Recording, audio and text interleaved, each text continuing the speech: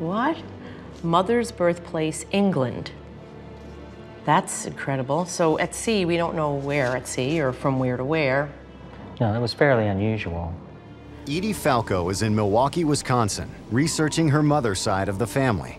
She just discovered the name of her 3 times great-grandmother, Sister Catherine Brown, which takes Edie back yet another generation. First and middle name would be Sister Catherine? Sister Catherine, yeah.